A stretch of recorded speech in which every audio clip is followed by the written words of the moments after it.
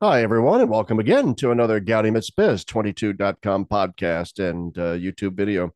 For those who watch these things, wow, I'm on a roll with a lot of podcasts lately. I've had two or three this past week. Another one today with my good friend, returning guest, longtime podcasting partner, Kale Zelden. Next week, I'm interviewing various other people, including George Weigel. And then Nice. I'm off to Rome for the entire month of October to cover the Synod on Synodality. And that's what I wanted to have. Well, actually, it was Kale's idea. He Yes. texted me My on fault. My X, fault. yeah, My on fault. X, and he said, "We need to do a show before you go to Rome." So anyway, before we get into all that, welcome back, Kale Zelden. Larry, it's great to be here. Really, it's great to be. You've been lining up some great conversations on your channel, so it's been really cool to see that. I know you did one earlier today that I'm looking forward to hearing.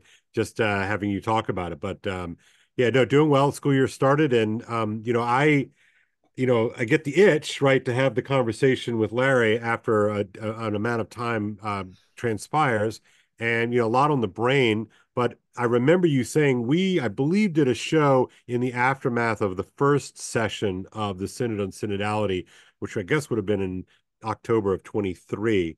And I know, that this is coming up. I know a lot of people in the United States are um, watching with eager dread and anticipation the horse race we call Harris versus Trump.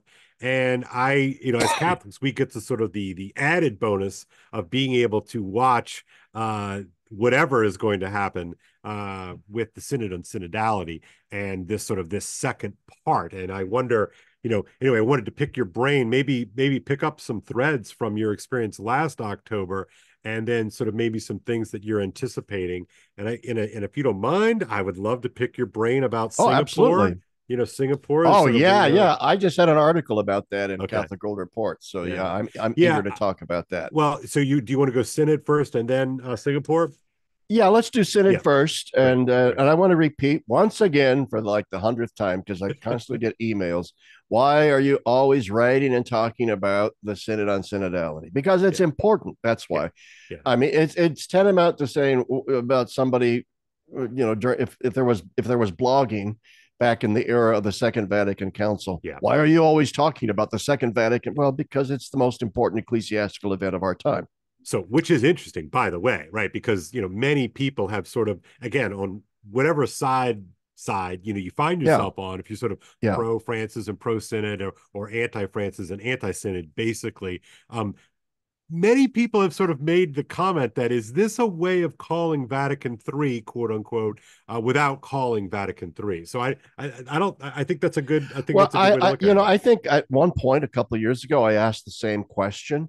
Mhm. Is this maybe liberals have for a long time dreamed of a Vatican III with the Yeah. right Pope at the helm to, in a sense, complete the revolution that was started Yes. Yeah. in their eyes, the Yeah. Yeah. Yeah. revolution that was started at Vatican II, and failing to achieve that. Maybe this is just Vatican III light Yeah. without the pesky nuisance of all the bishops of the world being there, Well, with yeah. the advantage of having a curated group of people. Yeah, it's so interesting, about that. That with if you would call, I guess a regular synod or a council, you don't get to pick who shows up. For instance, at a council, because the bishops and cardinals from around the world show up. So That's right. whoever you are, and that's who shows up. Whereas this has been a little bit more of a curated thing, hasn't it? Yes, curated, smaller, more Mm-hmm. manageable. Everybody sits around round tables, and I know this Mm-hmm. because I talk to the people who Mm-hmm. go, who some of the people who go to the synod. And there's a facilitator. I like to call him the commissar, because I know one person at the council, who was at the synod, said that the facilitator is not supposed to, in a sense, channel the conversation in certain Right. directions. It's just Right. supposed to make sure that everybody is heard and all that, Mm-hmm. and to be a kind of stenographer.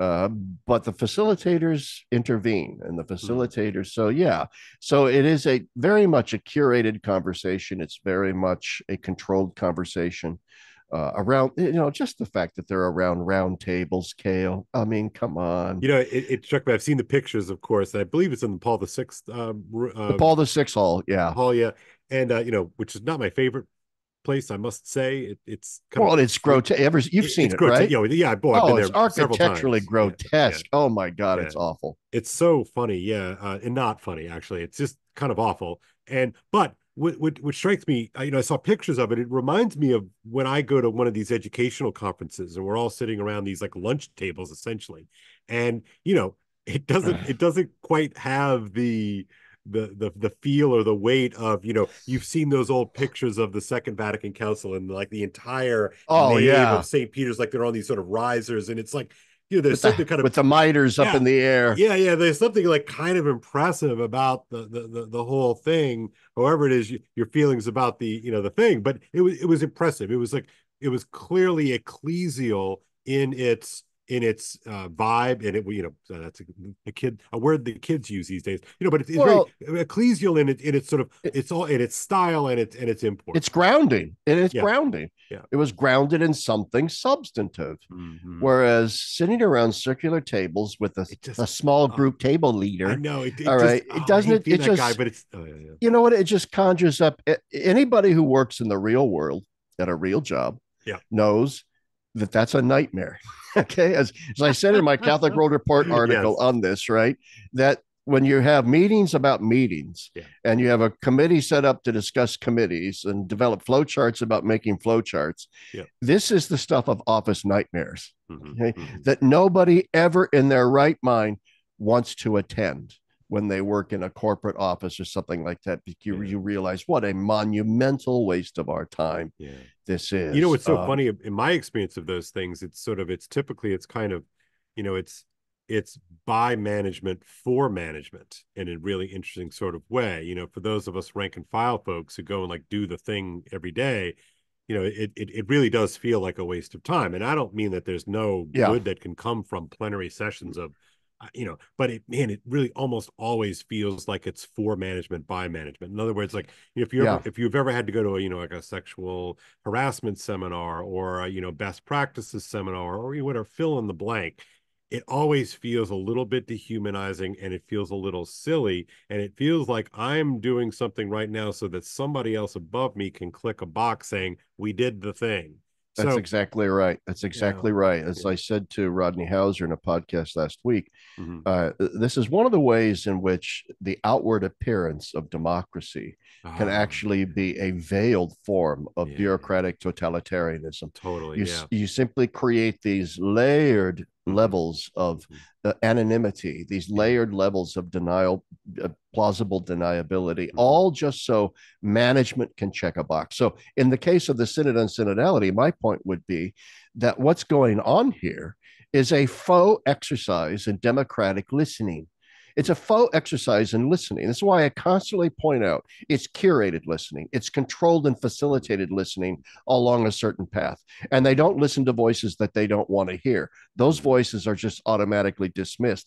This is simply in place from the round tables all the way up to the final statements so that the powers that be in the Vatican, who are now going to be making decisions about ecclesial structures and teachings going forward, can say, well, the Synod, this happened at and people talked about it.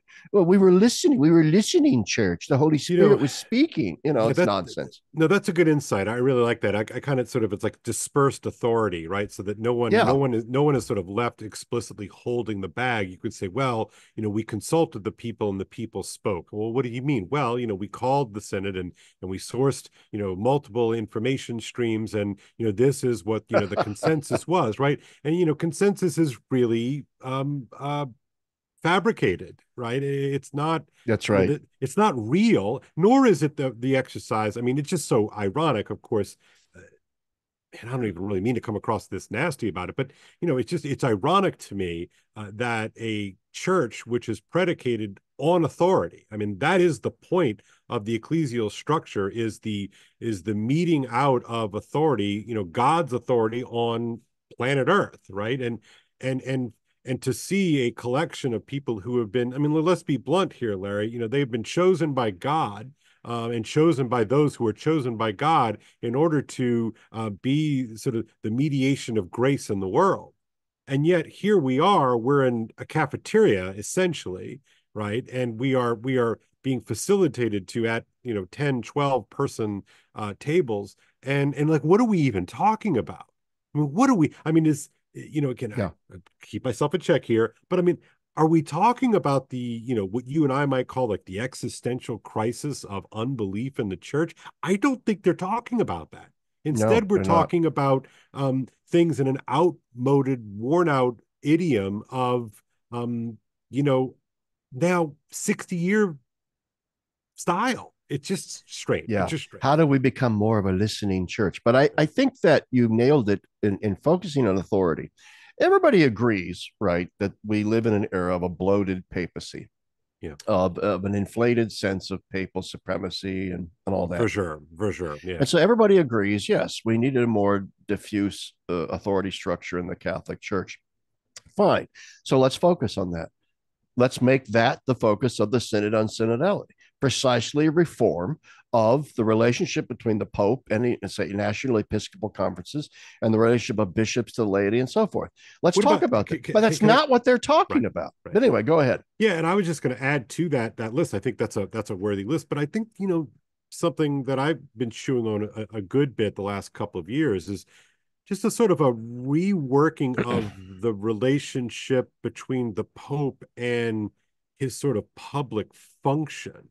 Um, you know, uh, a reworking, a reimagining of the Pope and sort of what he's for.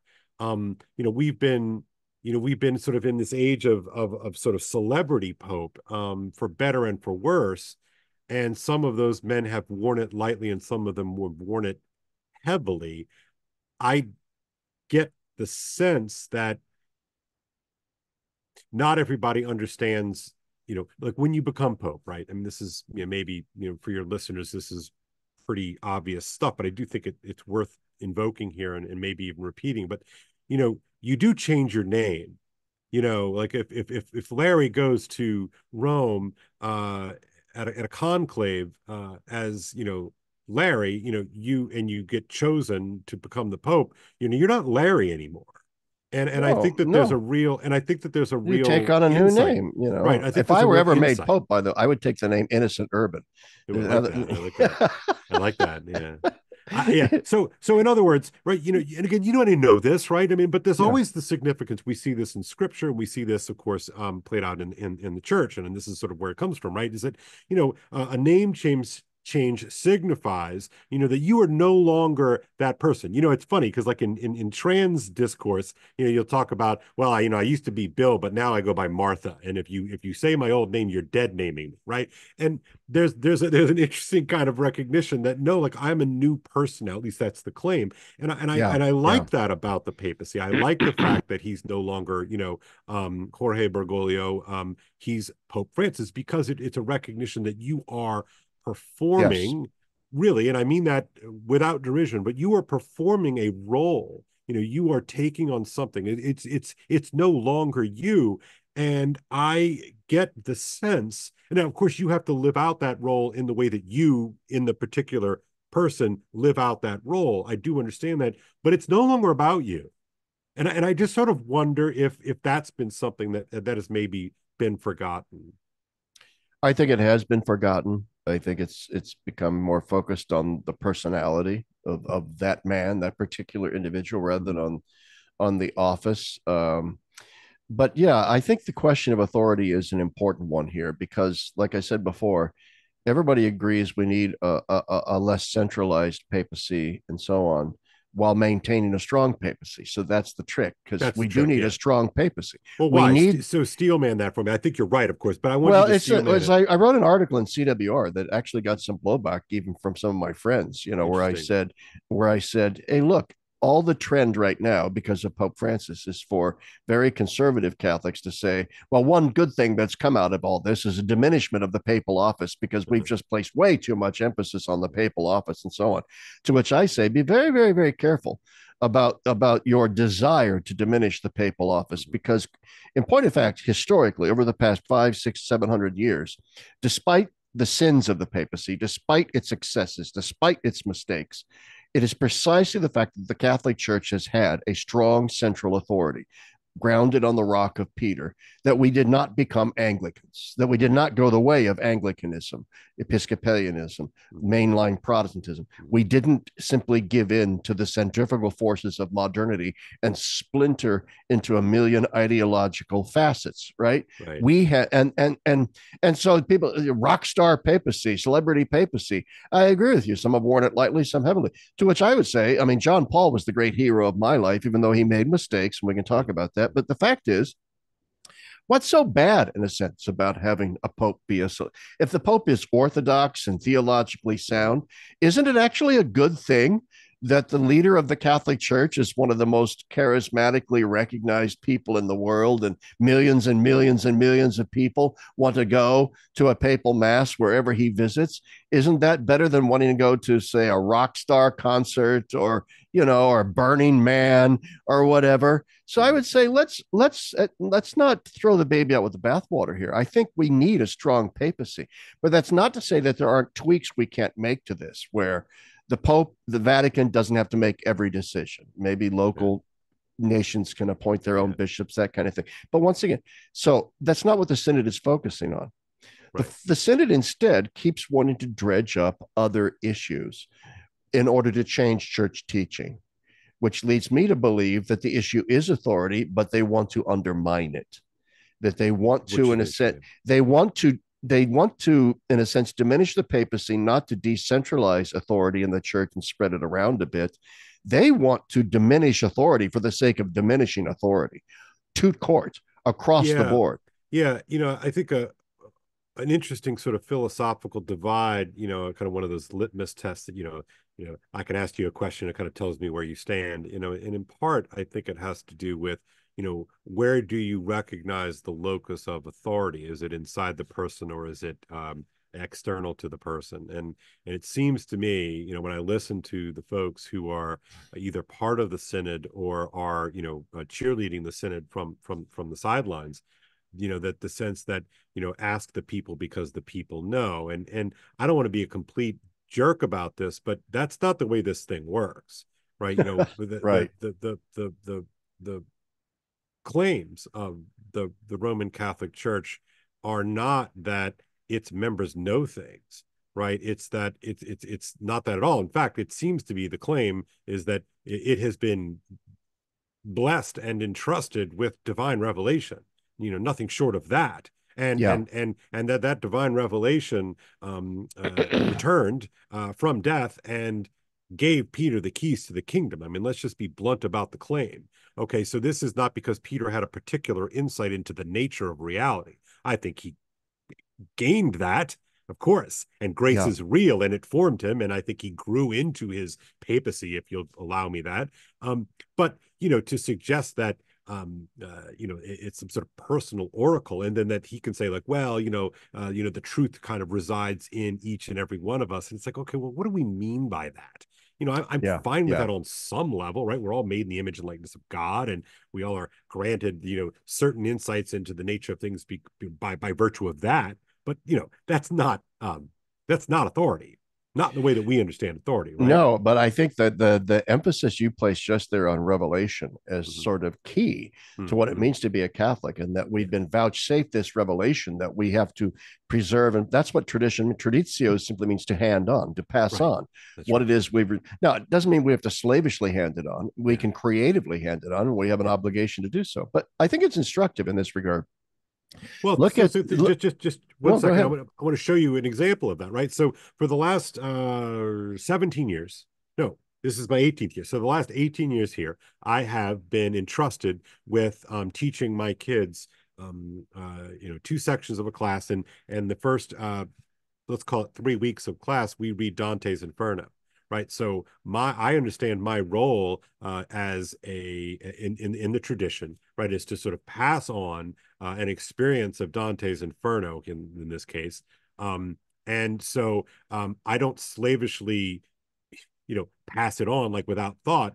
I'm actively engaged in helping That's the right. kids translate Dante into their own idiom so that they can Exactly. understand it, right? So I think that's a way in which you can understand a kind of dynamic tradition. So, for instance, the way that I taught the class this morning, Canto 20, actually I teach Canto 20 tomorrow. But anyway, I'm preparing Canto 20. Beautiful canto. It's Malbolge. It's really where the Inferno really just comes alive. It's just amazing. The way that I'm going to teach that tomorrow morning is probably different than the way I did it 3 years ago, probably different than the way I did it last year or 10 years ago or 15 years ago or 17 years ago, right? The book remains the same. I mean, what I'm passing on in this Yeah, case is just a book. I know that the Magisterium is more than just a book. I don't want to fall down that rabbit hole, but the idea is this thing that I have received, right? I am passing on, and I continue to pass this on in a kind of creative and dynamic understanding of that's right. tradition, not slavishly. So anyway, I just wanted to It's get that out creative there. fidelity, baby. Yeah, It's and that's right. I every like that. I that's why like I that. mean the church is magister, Yeah, that's teacher. so great. That's All so right. great. And as a Yeah, teacher, it has to interpret for each age. But uh-huh. I was going to say, because I think that's very true along those very lines in terms of vouchsafing revelation. I mean, go to the great scene in Matthew 16 where Peter is commissioned by Christ. What Yeah, what provokes this? Jesus asks a question: "Who do you say that I am?" In other words, there's a question of what is it that has been revealed here, and Peter chimes in and says, "Well, you're the Christ, you're the Son of the yeah. living God," Who and told? It's like who told you that, right? and exactly, Right, right, yeah, Jesus immediately yeah. recognizes that this is not something, knowing Peter, that Peter came up with on his That's own. right. That's right. Okay. He recognizes the fact that Peter has been, in a sense, inspired by his That's right. heavenly That's father right. with That's right. this idea. In other words, he's been given revelation. Yeah. He's perceived properly the revelation of God in Christ with God's aid. So Love then that. Love Jesus that. gives him the permit, his keys. But if you look at, we just read this at church last week, right?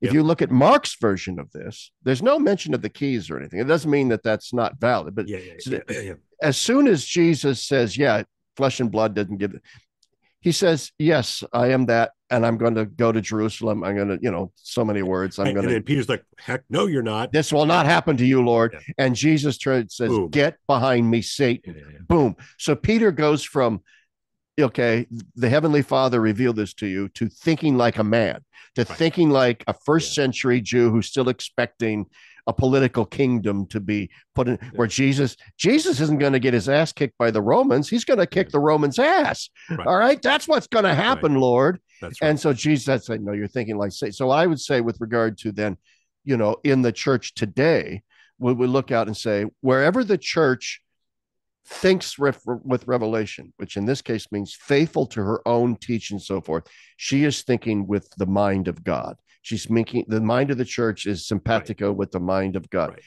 Wherever so she departs from the cross and starts speaking a soft evangel of accommodation to the yeah. world, get behind me, Satan. Right. No, I love that. And so then let's just be clear or maybe literal here. What is a Christian, a Roman Catholic Christian, what is a Christian to listen to exactly? You see, and this is sort of gets at Yeah. the heart of my issue with this constant patter about a listening church, a listening church, a listening church. If you meant a listening church, like listen to the Holy Spirit, then, first in line right here, like, let's go, like, let's listen to Yeah. what the scriptures in the church has to teach me, a lowly pilgrim. But if you're asking me to pay attention to, to listen to, and again, whatever the guy to my right or the left is saying, like, I'm a little more skeptical about that. Like, I just am, because I spend a lifetime listening to people on my left and on my right, and, like, sometimes there's some good stuff, but there's an awful lot of garbage too, and, like, Now, it just, like, wow. Anyway, so going now, you're going, you went last October, and yeah. and and what do you expect to see here when you go, maybe in sort of reference, what was it like last time, and, like, what do you expect to see? Well, before we get to that, I want to come back to Oh. our last point Oh. still, because we'll get Okay. to the what we see in a second, where I have a question for you, former teacher to current teacher, which Yeah. is, do you do student presentations in your class? Do you have student presentations in your Every now and class? again, yes, sometimes, yeah, sometimes, Well, I see this as somewhat analogous to the listening church, right? yeah. Because when I was at DeSales, we were told you should always have a student presentation component in all of your classes. Look, I was always have it on my syllabus, and then immediately tell the students we're not going to do Yeah, this. exactly, yeah, And yeah. I would say to the students, because I'd rather gouge out my eyes with knitting needles than sit and listen to a student presentation. And that wasn't an insult to the students. Yeah. It was simply a way of saying you're spending 50 grand a year not to be Right. the blind leading the blind. Yeah. All right. I'm not here to teach a course in speech, whatever, Mhm. speech 101. I'm Right. here to teach a course in theology. Yeah. All right. And you're going to get what I have to offer, which is exponentially of several orders of magnitude better than Mhm. anything a student present. He goes, well, they'll learn better if they're present. No, because half the time you have Yeah. to correct what they know. What Yeah. they just said, totally wrong. Sorry, but Yeah. what Susie said of it, wrong. So the Yeah, point is, it's a version what of are, in other words, I'm validating your question. What are yeah, we listening to? right. Yeah, it's a and look, I like a good seminar, a good back and forth, and hey Well, Johnny, like that's different. what right, Yeah. what do you think of passage X? And oh, Jenny, what do you think of passage Y? Like Yeah. that's good stuff. I'm trying to engage the students, but I'm not really asking them like like I'm not asking it because I want to, in other words, it sounds terrible, right? But I'm not asking them because I asking that question because I'm like, hey, like, do you know what this is? I'm asking like, hey, Jimmy, can you articulate what Dante is saying in this passage? Exactly. In other Right? words, if you have a seminar on, say, Canto 20 Yeah, in Dante, you have a yeah, seminar on that, you have a common text.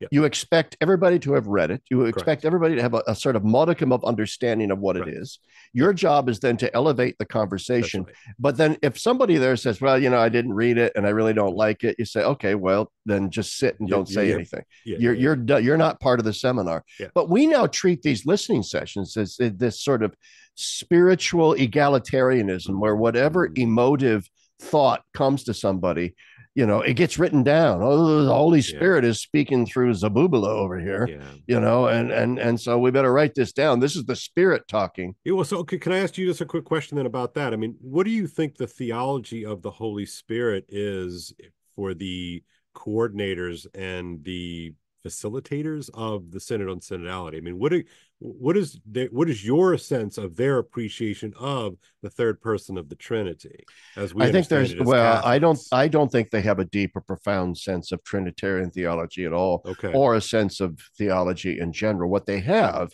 is a if they have a theology at all, it's a kind of theology of grace and revelation and the movement of the Spirit that says, okay, there's revelation in Scripture and tradition. That's kind of like privileged, I guess, Hmm, but we hmm. need to open up to engage the world, to see the movement of that spirit in all kinds, so that God is revealing himself in very direct and revelatory ways in the thoughts and opinions of average people sitting around tables, So I just don't know what commiserating the about limit. things. So I hear what you're There's no saying. limiting I concept. was It's just going just, to ask you, like, what's the limiting principle for that kind of thing? Because no, again, there isn't Larry, any. you and I are human beings. We talk to our people on the left and our people on the right all every day, right? And you're sort of like anything Billy says is Yeah. like what are Hey, we look, talking about? yeah, if all they're saying is we're trying to discern where people are spiritually. So we want everybody to speak so we can get an accurate sense of what we're up against here. All Mhm. right. What is it that average Catholics actually think and believe? Fine. That's a noble exercise. Let's do that. Let's figure it out. All right. But that's not what they're saying. At least at Mhm. least in total. Doesn't This is appear. another big part of it that is saying this is you read Massimo Fagioli, read Austin Ivory. Massimo Fagioli especially went on and on and on about how in these listening sessions the church for the first time in ages is listening to the sensus fidelium, is listening to the movement of the Holy Spirit and the voices of average people. This is a kind of vox populi heresy that you ask me what is in their brain. This is what's in their brain. It's a kind of enthusiasm, almost an old-fashioned I kind mean, of, it's raw enthusiasm, like in that Methodist type way. That's interesting. yeah. Yeah, you're using the word technical. I like that. And the Well, Ronald Knox yeah, yeah, enthusiasm. yeah, Yeah. yeah, yeah. Right. Well, it's really hard for me to resist asking a kind of mean question, which is like, what's really going on? You know what I mean? Like, what's really Oh, well, going on? that's not a mean question. I think that's the question of the hour. You asked me, Okay. okay, go to the next section. What do I expect when I Yeah. get to Rome? Well, what I expect is more of the same that we saw last year. And Well, refresh so, us. So, it's been a long well, year, right? once Yeah. again, just simply a group of people sitting around chairs in round tables, spinning their wheels in endless conversation, talking hot button issues to death. Okay. Okay. So you ask me, what is really going on?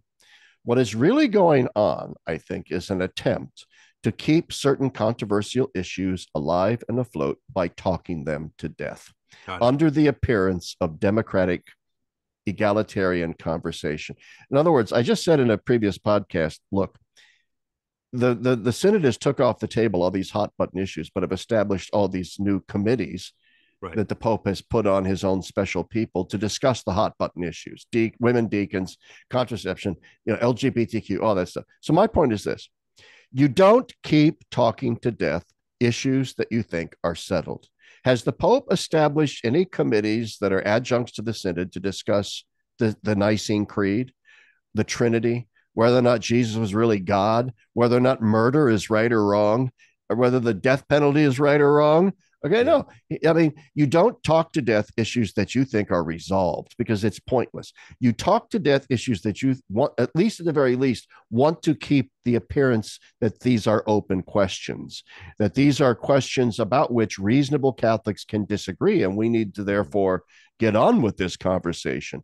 So that's to me what's going on. The Synod is a stalking horse for keeping certain conversations alive that previous pontificates have supposedly settled. Right. And it seems that the panoply of acceptable topics that can be listened about or to Yeah. all seem to sort of cluster in the same direction, don't they?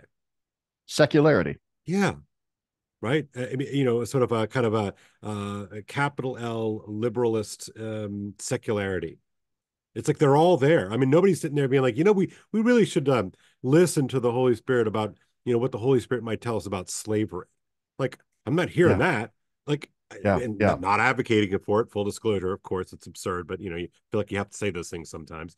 But it's like, Well, especially when you're more conservative, because then it gets yeah, taken out right. of context. That's Oh, right. Kale Zelden said we can still talk Hell, about slavery. A typical reactionary right. right winger. Right. That that kind of thing. So it's like so that even those things that the Synod is sort of allowed to listen to slash about are Yeah. a sort of a very specific cluster of initiatives, topics, ideas that, like you said, have been you know summarily said no to in Yeah. the span of the last 100 years, let's call it. Yeah. So Why? Yeah. yeah. Exactly. Go ahead. Go ahead. Well, I'm so sorry. okay, so so you go there, and were there any surprises for you last year? So you show up, and Rome's great. Rome in October must be amazing. I would imagine Rome in the fall Oh, is amazing. sure. It's Yeah, the best yeah, time to be in yeah, Rome. yeah, October. yeah. It's magnificent. So okay, so you go there, and you meet people, you see people. I mean, I know you're not in the hall, but you're talking to people, I would imagine, right? No, yeah, I don't have press credentials, so I don't go to the news conferences every day.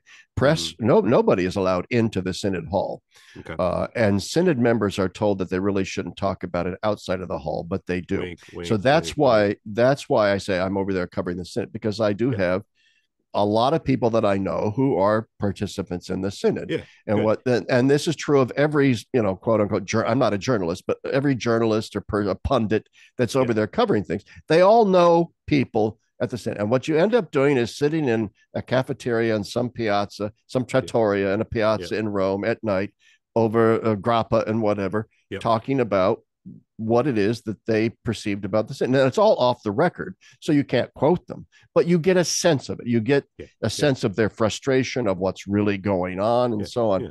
And so that's what I expect in a sense, once again, more of the same, the expression of great frustration that it's an exercise in futility in so many ways. Also, one Mm, of the things I'll be doing over there is simply networking with other people that are over there writing about these sure. same things. People like Jonathan Liedl of the National Catholic Okay. Register, Okay. Jade Henricks of the What We Need Now Substack, Mm. Diane Montagna of the Register, Oh George yeah. Weigel will be Yeah. there, Yeah. Robert Royal. I mean, Yeah. just a The lot crew. of Yeah. Yeah. yeah, the crew, and you get there, and and this is what you do. This, and then you all write articles and so on. We'll see what happens, and then you do like to attend all of anything that's public, like the Okay. opening outdoor mass to the synod and so on. So So that's were there good. surprises last year for you? Yeah. So Uh, yeah. So talk to me just a little bit about that because again, I want to sort of make this as sort of a historical marker. This is what I was thinking before I got there. This is what I think after I was there. So anyway, uh, one one of the surprises to me were the number of Orthodox bishops Oh, and okay. lay people Yeah. uh, that were actually participants in this city. Now they don't. What you find out in talking to them is that they're not in the majority, that they are a distinct minority. So there's a clear essence of Sure. tokenism Sure. with regard to their presence. But nevertheless, you are encouraged by the fact that they are there Yeah. and that they are actually willing to speak out on the synod floor. Hmm. And I thought that maybe their voices, that they would be, in a sense, afraid, especially the lay people or whatever, to say anything. But they weren't. I was very encouraged by the fact, from what I heard, was that the more Orthodox people were not only at the synod but were speaking out.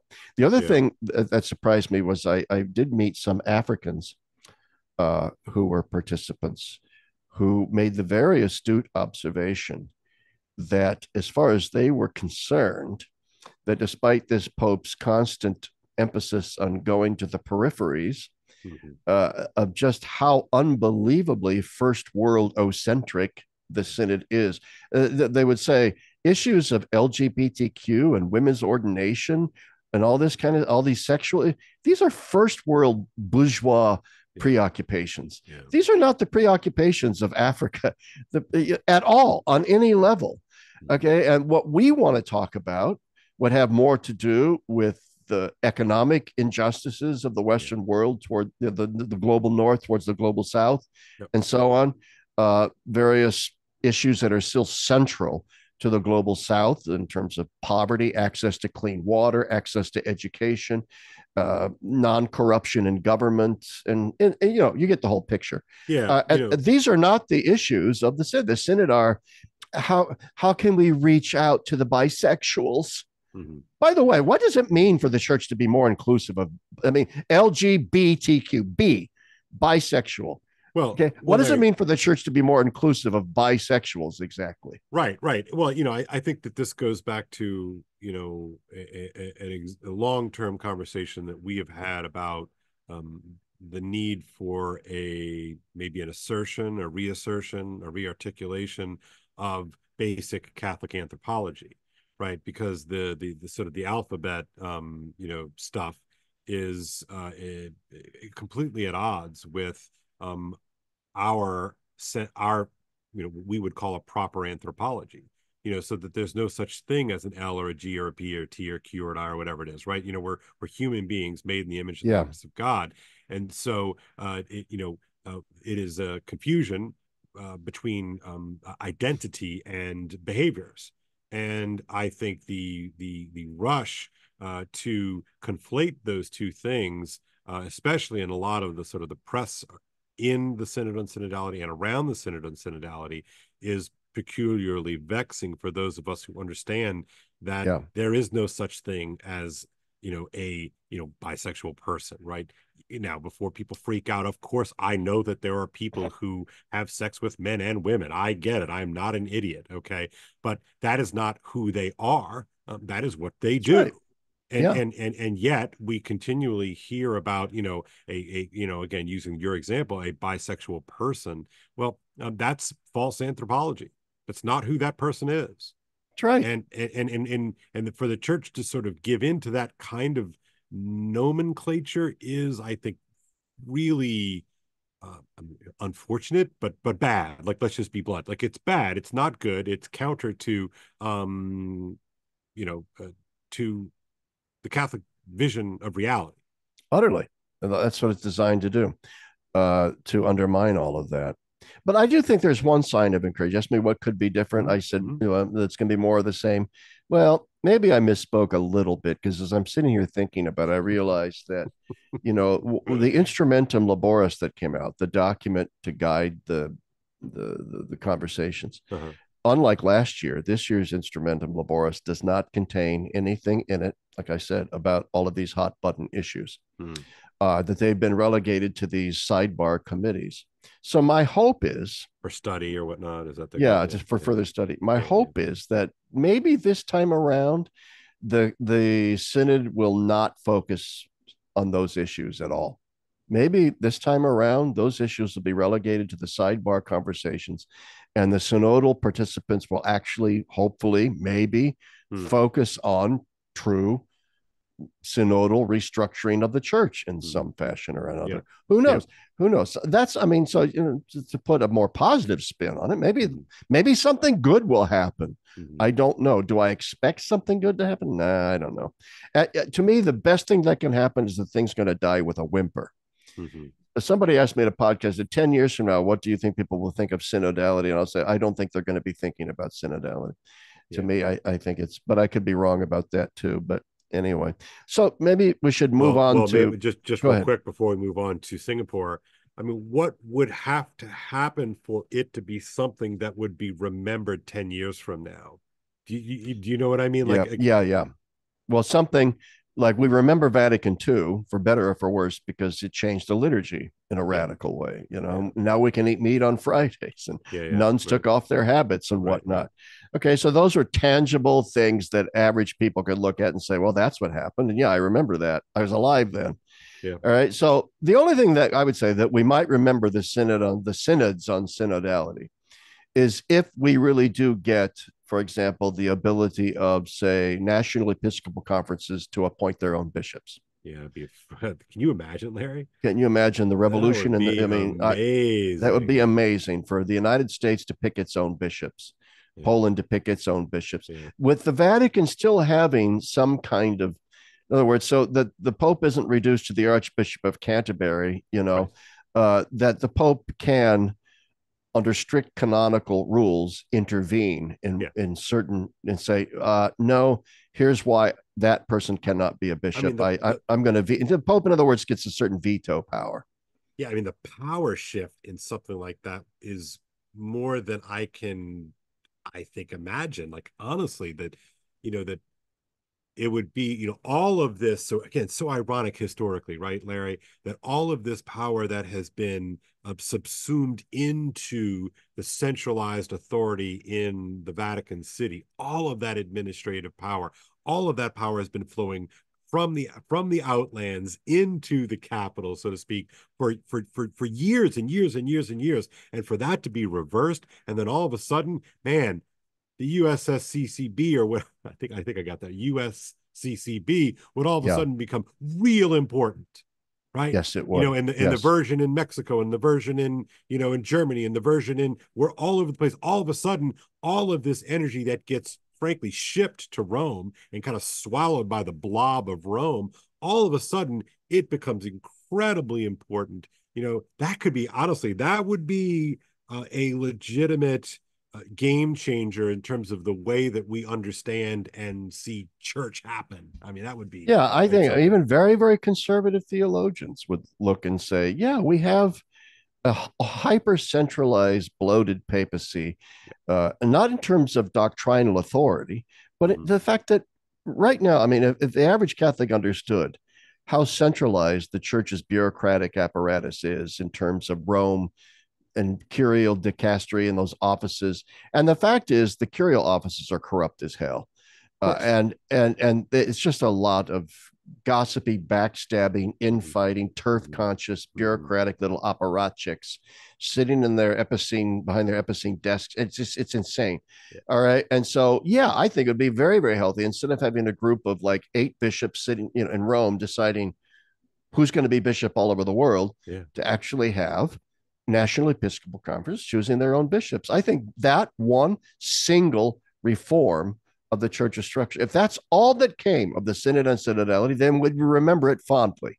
But that And we would be would amazing. say that is a step forward. Yeah. Yes. Yeah. Yeah. And the reason why I said it was ironic is that in theory, that was one of the things that the Second Vatican Council wanted to do, which was to make bishops less of a kind of branch manager type, and rather Yes. someone with his own authority within his own diocese to do the kind of Yes. shepherding work. That would make a lot of sense. So yeah, that would be a real reversal of the polarity. I mean, that would really be a polar change in terms of the way the Yeah, church it goes would. about its business. One other thing I think that the Synod and synodality should look at, and it hasn't even touched it. If I were Pope for a day, Hmm.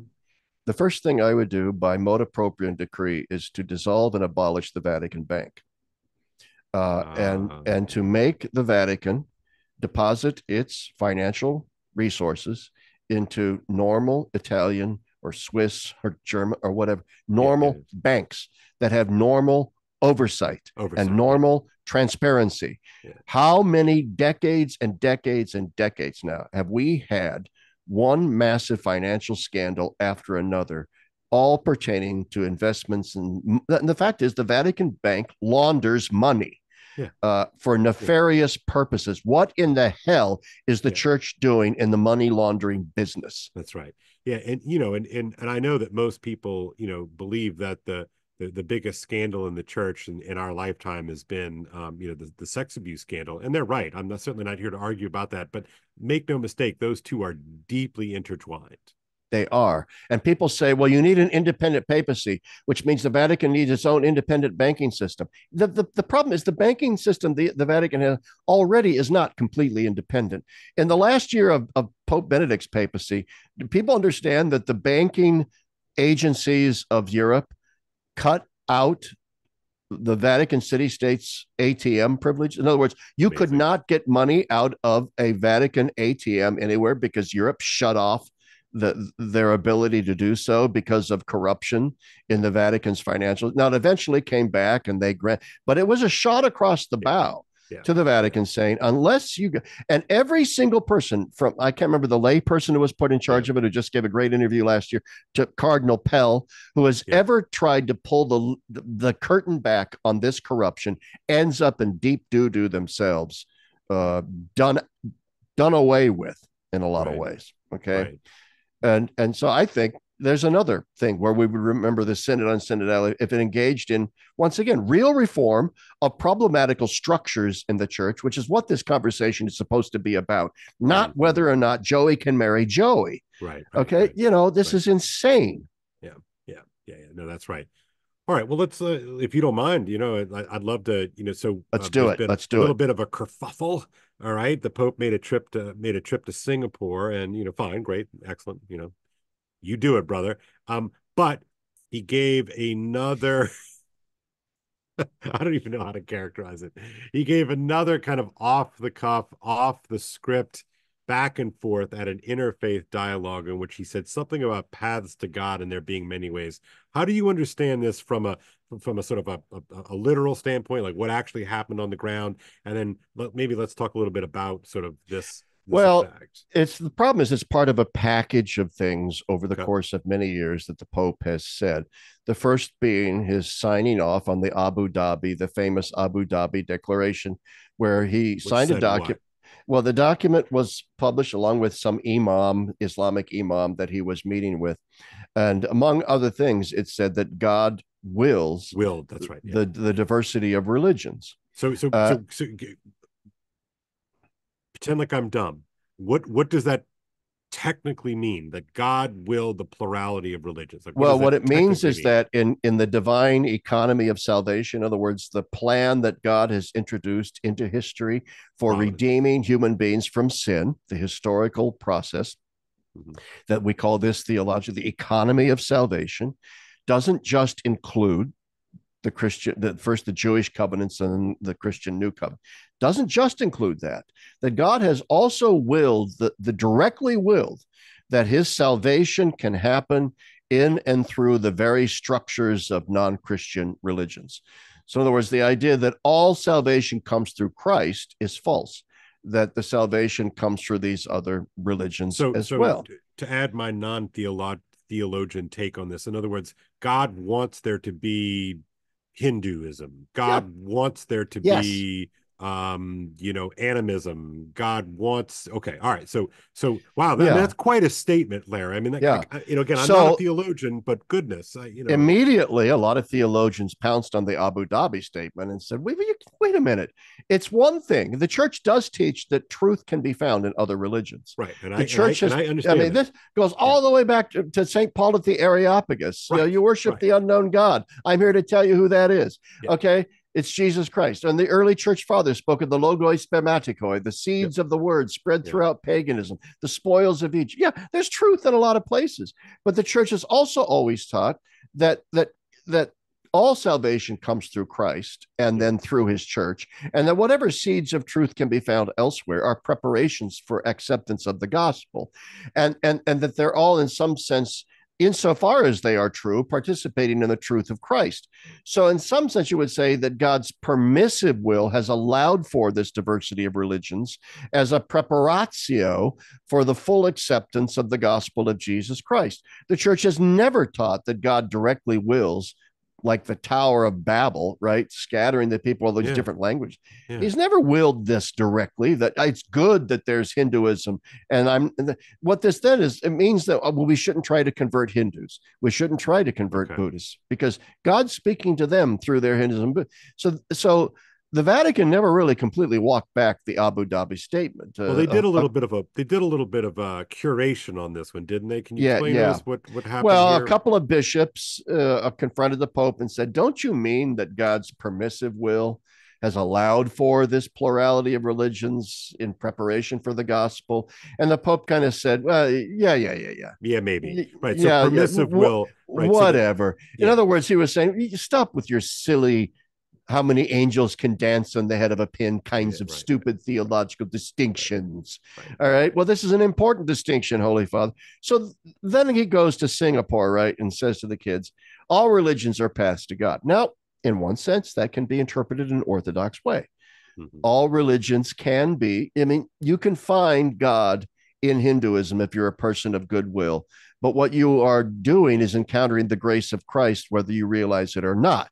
I yeah, mean, and the Pope could have said that. I, as the emissary of my Lord and Savior Jesus Christ, am here to tell you, you worship this, but we believe that you are actually worshiping blah, blah, blah. Anyway, he might have thought that was offensive. But the real problem is he goes on then to compare these various religions to languages. Languages. yeah, It's like yeah, we all have different languages, but it's really all the same, point. right? So So uh, this is a problem because love, that analogy amour, not doesn't just limp. It's a terrible analogy because terrible. no one would say, for example, that English is the absolute eschatological inbreaking of a final and definitive form of communication. Right, That right, is the ground of possibility.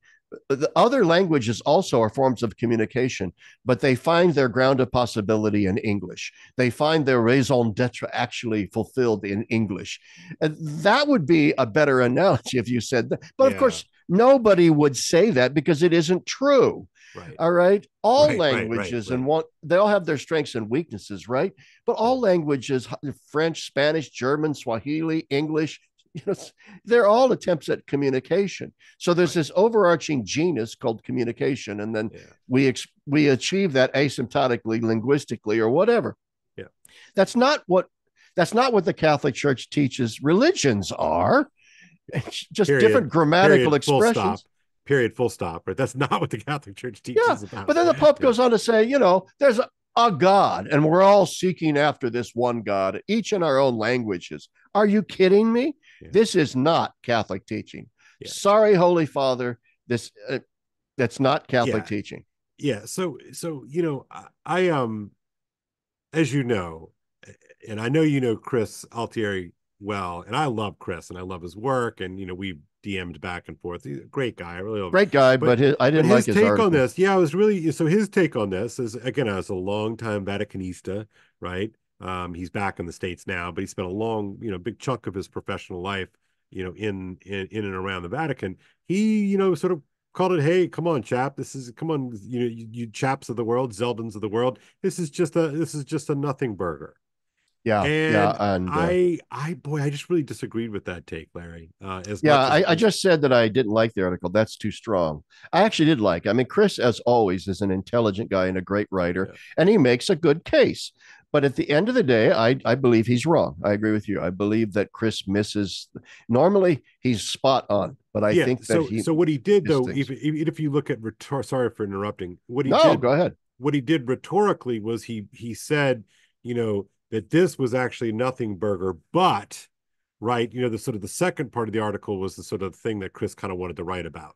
And and fine, that's what you really want to write about, then write about it. But I think to call it a nothing burger is, I think, unfortunate. And I wonder, and maybe I wanted to get your sort of take on this, is that a sign just of our general enervation over the course of the decade plus now of these kinds of loose-lipped elisions, these Yeah, verbal elisions from the guarantor of unity and orthodoxy? yeah, I think it is. I think it's a certain exhaustion has kicked in where it's like, what are you going to do? Yeah. I mean, yet another problematical statement, and you know, Well, and and Chris, I have a lot of friends. I'm sort of pretty active in uh, I would call it, roughly speaking, sort of ecumenical spaces. And so, like, a lot of times I'm in a room with, a bunch of different types of Christians and non-Christians and some Jews and all of them have come to me like, hey, like, what is this? You know, like, what is going on? yeah, And a lot of these are sort of yeah, very, very faithful Christians, and they're serious about the faith. These are not, Reddit atheist types. These are people who take it seriously, and I think they have these are the kinds of evangelicals and Protestant Christians that have a respect for the papacy, have a respect for Roman Catholicism. yeah, And I'm telling you, my inbox is full of a bunch of people like, Kale, man, like, what is this? Like, this sounds bad. And so okay, and I dutifully and respectfully answer all of those direct messages, and happy to do so. But I think that what somebody who is deeply involved and entrenched in the sort of the specifically Catholic world probably misses the way that his witness is a counter witness, is a tarnishing witness in the larger social milieu, and I think that's the yeah. part that is why I can't just pass this off as a nothing burger. I'm sophisticated enough that I can kind of explain this. I can ultimately just say, you know what, he said something that's, it's a bad statement. I mean, I can say all that, but the witness part, you know, Yeah, and I can yeah, even say, like, well, like, what he meant to say is he was trying to be nice to these kids. And I get all of those things, but you are not Jorge. You are not Jorge. You are Francis, that's right. and you are Pope Francis. And so you need to stop it. I mean, my opinion is be like, you need to stop it, like trying to be friendly to people. Like, again, I'm not saying try to be a jerk with people. That's not what I'm saying. But in other words, your role is not to get everybody in the room to like you. That's narcissistic Yeah, behavior. and therefore not to tell people what you think that they want to Right, hear you say. right, right. To be able to say politely and with a certain decorous niceness, the hard things, And look, Larry, hard like things. in my circles, when I'm dealing with my evangelical friends and non-Catholic friends, I will always say something like, well, I mean, obviously I believe that the Catholic Church holds the fullness of truth, but that but they know me, right? Like, Yeah, I can say yeah, those kinds of things, and I'm not like trying to throw bombs, and I'm not trying to be a jerk. I mean, and in part, and I expect them to say, like, well, actually, I'm all about, the five solas of Luther. I would expect my Lutheran friends to say that, right? And I yeah, can yeah, handle that. I can handle that, and I think this to pass this off as a kind of nice ecumenism is I think really underselling it as a form of he just wants people in the room to like him. yeah. And it also doesn't connect the dots with other things that he has said along the same lines. For example, like just a few days after the Singapore thing, he gets back to Rome and he's giving a talk to a bunch of people, and he once again said, God directly wills Yeah, the yeah. So plurality of religions. and like honestly, God wills the Larry, diversity of religion. No, I'm yeah, sorry, that's not right. That's I'm not not a Catholic. Vatican watcher. I know you're more of a theologian than a sort of politician, a political, Yeah. watcher of the scene, but it's hard for me to think like he just came home. He could see sort of this blow up of the Singapore stuff, So he and doubles down. you double down on that. I mean, is that on? I mean, honestly, part of me is like, is he doing this on purpose? It's deliberate. Oh, That's wild. Dude, that's I think wild, that, Larry. see, this is something that very few people are bringing up, but I Yeah, think it's very, yeah, very, very important. yeah. He had to have known the dust that was kicked up by his comments in Singapore. So he's 2 days, 3 days back from Singapore, and he's in Rome, and he says God wills the diversity of religions without nuance, without qualification. He doubles down on it again. That was deliberate. It had to be deliberate, and it was an in your face comment to his Absolutely. critics. Yeah. Deal with it. I'm the Pope. Deal with it. Now I'm going to have Chris Altieri on my podcast, I believe Tuesday night. Oh, good, good. So I'm I dying will. to hear this. I really Yeah, am. because Again, in the spirit of fraternity. I mean, like I said, oh I yeah, we love love the Chris. guy, Chris. If you're Yeah, listening, we love you, buddy, because he's great. But and in Chris's defense, here's I think to steelman Chris's argument here, yeah, which is why I think it does have some merit. Which is yeah, what he's saying is this: okay, all you theology types, fine, you yeah, can yeah, pounce on these various unfelicitous statements from the Pope and so on.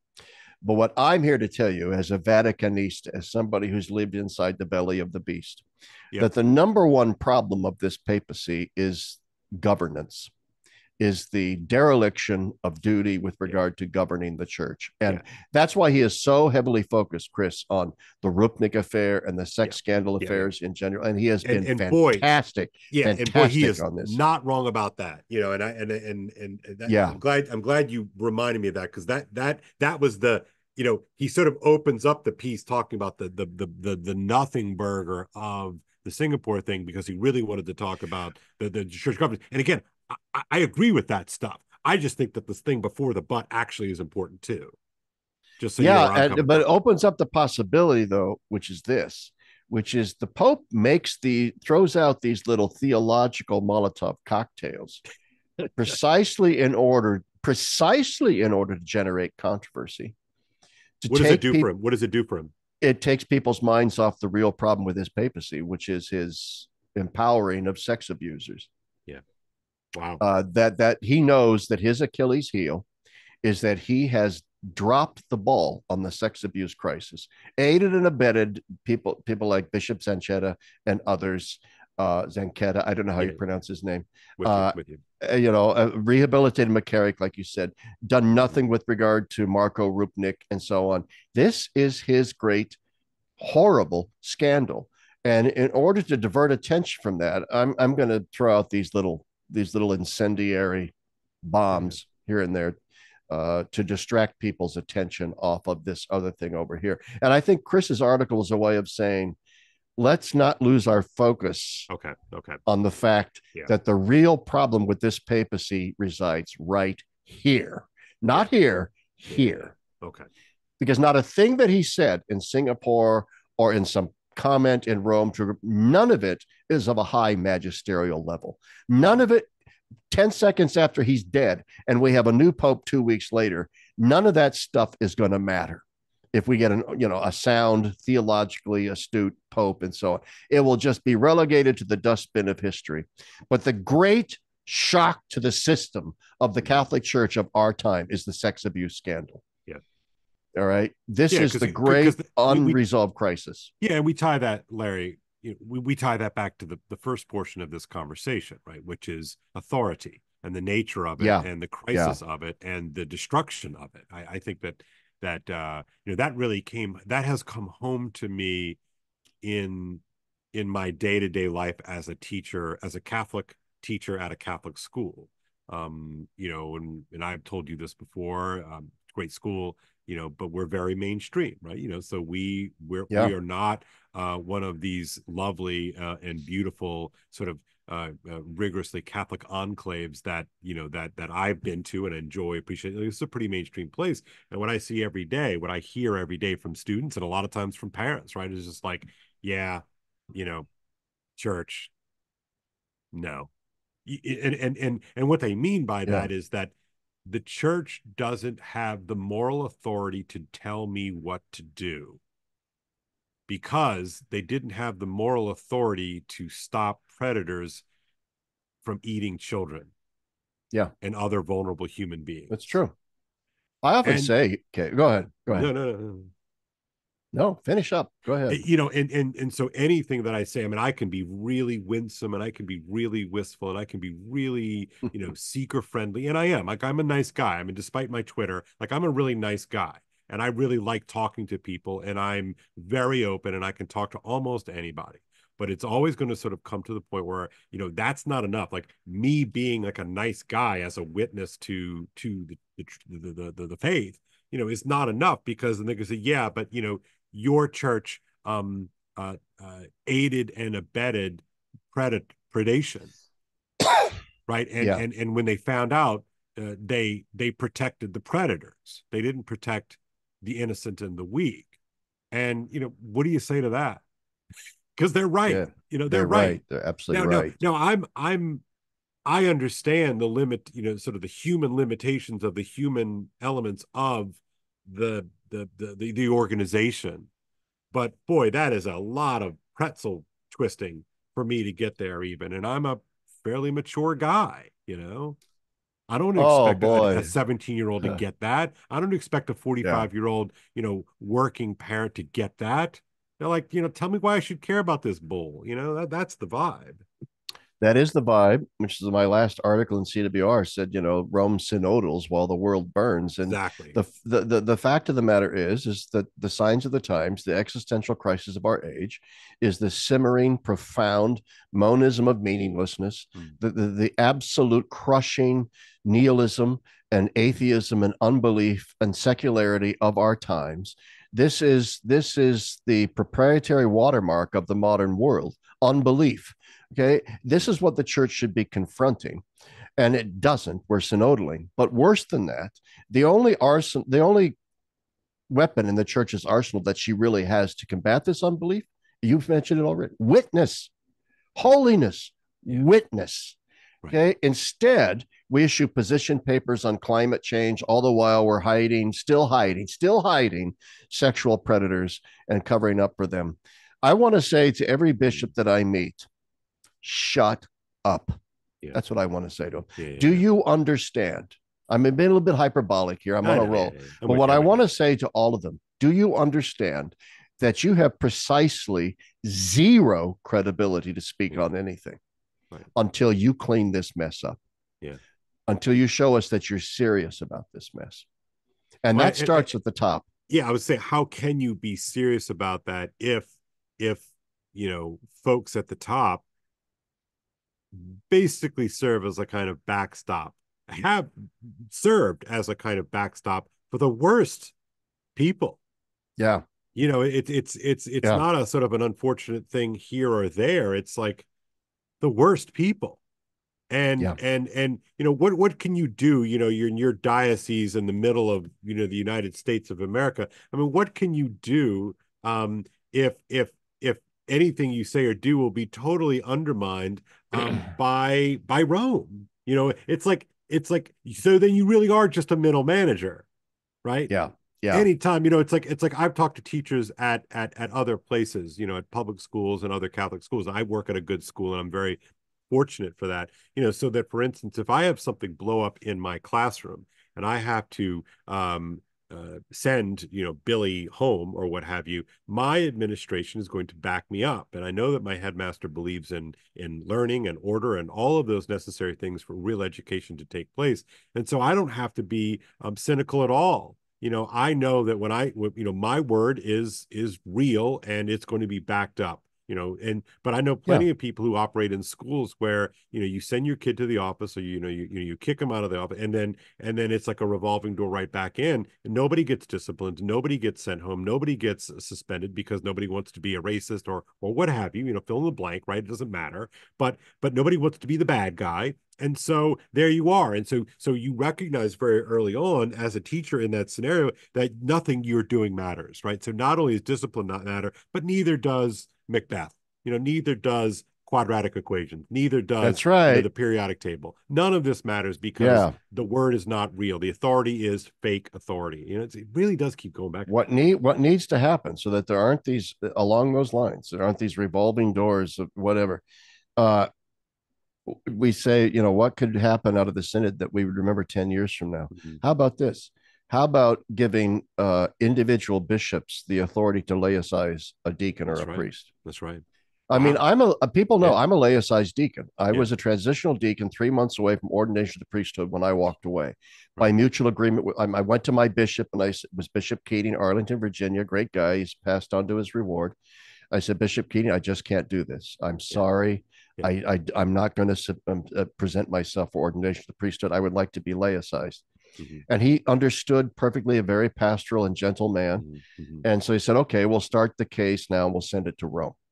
And I remember walking out of that thinking, why can't he just laicize me? Yeah. Yeah. I knew he couldn't, Yeah. but I Yeah. remember Yeah. No. thinking, Yeah. why does Rome have to be the final? Now that's just in a fairly benign case, as with Sure. me. Sure. I just Sure. don't Yeah. want. Yeah. Yeah. But think about a bishop who's got a priest that's sexually predatory on minors, who gets arrested and he's thrown in jail. And that bishop now should have the power to immediately laicize that priest, completely take him out of the. But no, he's got to send that case to Rome. And now that priest has all these canonical rights and a right to a trial. It takes sometimes years and years and years for Rome to finally decide, yeah, maybe we'll laicize this guy after all. When, in order for there to be immediate disciplinary impact, a bishop ought to be able to step in and say, you're out of here. Now, of course, that can be abused, right? Yeah, A but there's bishop always but that's where you have recourse on the that's back right. There would be end, right? canonical rules about a priest might have to, you might have a court of appeal that you I can was just go say to. that's why we have appellate courts, right? This Yeah, is that pretty there might be a straightforward. priest council that has to look Yeah, into or something, right? yeah, But in other words, it doesn't all automatically have. But this, so then in the priest sex abuse thing, I know a lot of bishops have complained about the fact, they get blamed because Father so and so is still on the payroll, even though he raped a little kid, yeah, and then the bishop has to come out and say, yeah, well, we sent it to Rome 10 years ago, and yeah. they've done nothing with it. Right, right, Okay, so you're right. I mean, when and then it just becomes this revolving door, and right. Rome Well, says, "Well, that's what I mean about the middle management problem, right? It's the problem of yeah, being a middle manager with a boss, the sort of the upper level boss, king, pope, whatever, fill in the blank. When you have an absentee boss who's sort of really not interested in doing his job, but sort of really likes the authority of being in that position, is you yeah, have this kind of dysfunction, and you realize that you're just a pass through, right? And if you're just a pass through, then not my problem. Then, and by reorienting that sense of local power, local authority, I think it would have an interesting, I would want to think through the sort of potential, costs for making that kind of alteration or re-emphasis. But man, I got to tell you that, I can see a ton of reinvigoration of local church just by virtue of the fact that the yeah, people who are closest to it actually have skin in the game. And right now, you really do get the sense that the real action's in Rome, right? Why am I even yeah, bothering with the yeah, chancery? Because ultimately, I want to go drink wine and have pasta in Rome, and it's nice in Rome, as you know. Rome is beautiful, right? So I think that would really change things. It reminds me of a kind of I'm one of those weirdos who thinks that the Constitution was somewhat castrated when they shifted the appointment of senators from state jurisdiction to a popular vote. I think that has had a downstream effect of nullifying local authority and local state government and local state politics to such a way that now everything's national. And so it has yeah. really Everything is weakened national, state. whereas It is before, weakened state because it used to be, the way you became a senator was to be deeply involved and entrenched, right, in the happenings of the specific state.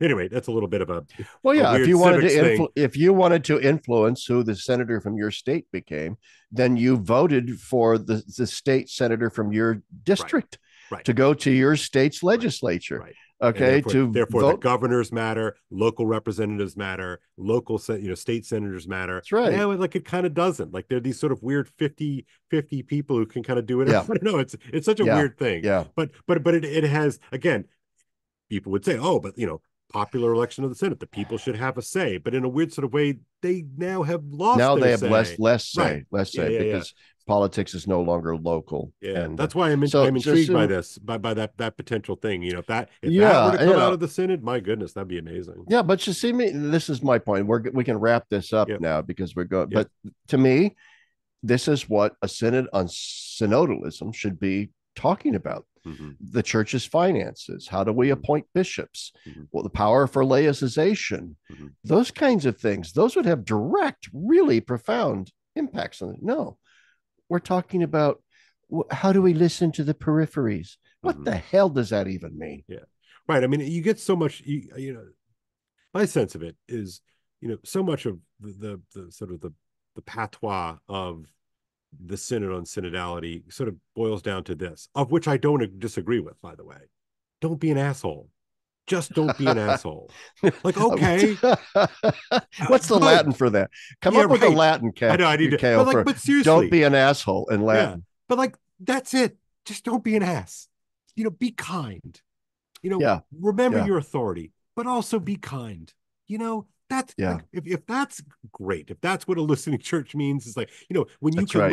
look at the person in your office and say, I see you, I recognize who you are.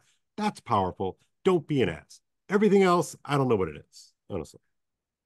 I think that might be a fitting way to end this conversation. Think so. Think so. Kale Zelden, don't be an ass. That's And by right. the way, I almost wore a baseball cap in your honor here Oh, today. oh, you're gonna For the razz me viewers with who it. don't understand, Kale actually kind of went viral I on did, yeah. Twitter X, where he said that men who wear Men, baseball caps in public, yeah, uh, long story short, that's not a good thing. Men should go back yeah. to wearing more proper hats, Right. Well, caps yeah. and fedoras instead.